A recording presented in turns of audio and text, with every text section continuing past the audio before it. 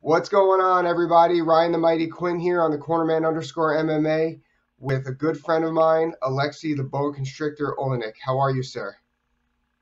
Hello everyone. I'm good, thank you. Yeah, you look good. You look good, man. Happy you're staying in shape. Oh, before I forget, everybody, please like, subscribe, and share, and add your comments below. Love the interaction. So, Aleksei, I'm so happy you came on. I know you're busy. You're driving out to Chicago later today. So I just wanted to talk about your last fights and things going forward. One thing that I was interested in with your last fight is, during Ilir Latifi's post-fight interview, he said how he had staph infection going into the fight. Were you aware of that? Was anybody aware of that? Of course, that's not good because we have rules. You must say it about any problem, any health issue if you have that. I told always doctors before fight if I have any problem. But Yep. post factum, this doesn't matter right now. I check my body, I check my healthy. I am good. I am normal. Everything good. Right, right. But this was a little bit not good. Yeah, I remember when I was fighting, they used to say, like, don't leave anything out, whether it's medication you're taking for prior being sick or anything that you have, or like even I remember I had like an ingrown hair on my arm, and I had to let them know it was an ingrown hair because it could look like staph infection. Yeah, yeah. But if I have a broken rib, maybe torn my muscle, this is my problem. Mm, But if I can make a like infection to my opponent, this is not my problem. This problem yeah. everyone. So, did they give you any explanation after that? Like after he announced it after the fight, did they No, say to you, "Hey, we're no, sorry"? no. Any people don't say to me this. Nobody. I Yeah, just not me. My friends read about that in the new news public and told me about that. I don't know this yeah, before. yeah. That happens. You're walking to the back and everyone's on their phone looking up, texting. Yes. But I understand that. So unfortunately, you and the UFC have parted ways. And did they let you know shortly after that, or how did that happen? How did that go down? Did they call your management team? No, I just speak with my manager. My manager said me, "Are you ready fight in 1 month in Brazil?" I said yes. No, not in Brazil with Brazil guys. I said yes, I'm ready. And he said we almost signed contract and we wait maybe 1 week. We speak about money, about something else, and UFC said okay, we. Um, take off this proposition and no any fights more.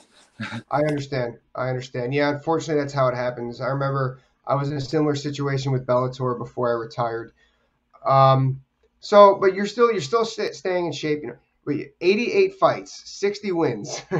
That is amazing. It is great, and you're still one of the greatest submission artists in the game. So you still got a lot to give. Um, do you have anywhere that you're looking to go next? Are you what's next for Aleksei Oleynik as far as competing in mixed martial arts? Right now, I haven't something uh, concrete proposition. Nothing concrete. I understand. Nothing Nothing permanent. concrete. I'm ready for any proposition. I don't speak. I don't text. Don't call no any promotion, and nobody don't try to connect it with me. But like I said Someone before, tried. Some I I, someone tried I to connect with you. yes, I even doesn't try to do this. I am still little bit relaxed, little bit rest after my very hard, very tough career. I need Hmm. little bit time for rest. Sometimes less is more. I totally understand that. I remember there was times where I remember I had a loss that I was really upset about, and I know I was burnt out, and I immediately got back to the gym, and everyone said, "Whoa, sometimes you gotta take a week or two to, you know, to collect yourself, decompose, decompress, and then get back to it." So I completely understand that. That sounds great. I know that, and I told you with the fight promotion that I was looking for you. Hopefully, maybe we can work something out there. But I totally get what you're saying. I know that we haven't seen the last of Aleksei Oleynik. I know I can't wait to see the next Ezekiel choke. Um, yeah, man. That's all I wanted to have is I wanted to have you on here and just talk about what's next and how things are going. I know you're still truly a fan favorite, still truly one of the best heavyweights to watch in the world. And thank you so much.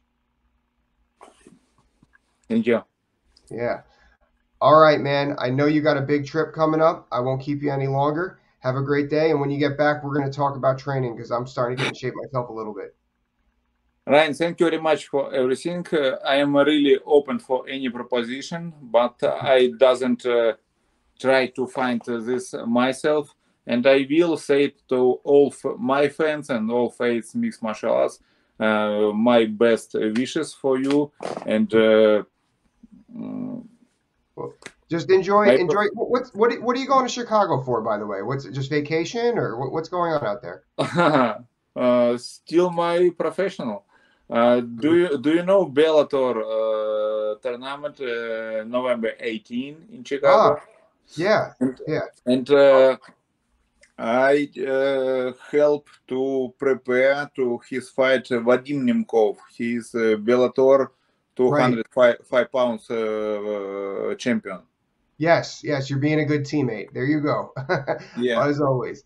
All right. Well, you have a great trip, hopefully a successful trip, and we will talk when you get back.